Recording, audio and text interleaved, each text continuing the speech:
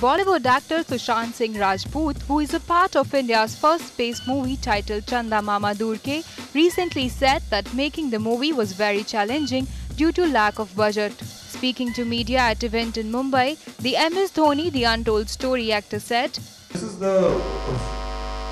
after the script resonates with me. This is one of the differentiators that actually tells me that I have to do the film. I should not know how to do it, and that is the main thing. And it's a quite challenging thing because it will be India's first space film. And knowing that we all have seen films like Gravity and Interstellar, and we don't have $110 million to make that film. So it's an extremely challenging thing for us, so that we give you the same experience without having that much of funding.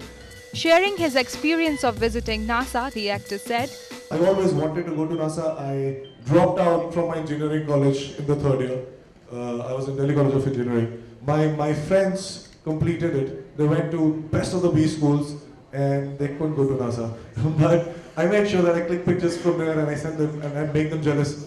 But I stayed there for a while, did everything that an astronaut is supposed to do. And I'm going to make sure that I do everything so that I don't disappoint you when you watch the film.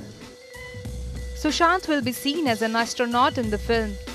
Directed by Sanjay Puran Singh Chauhan, the film also stars Nawazuddin Siddiqui and R. Madhavan in the lead roles.